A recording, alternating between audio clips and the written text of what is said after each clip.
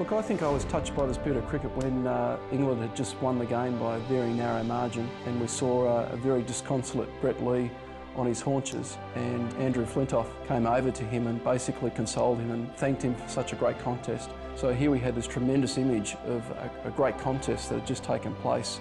with such a close finish, and it could have been anybody's result. But here we had two tremendous characters in the game being able to talk to each other on a very human level, which is what, to me, the game is all about, that it's a game played by humans, for humans, by humans. And to realise that they'd gone through so much emotion up until that point, but rather than celebrate the victory, Andrew was of the mind to say, well, I've got to console my competitor first before I can really get involved in that. And I think that image for me really does stick in the mind about what the spirit of cricket's all about.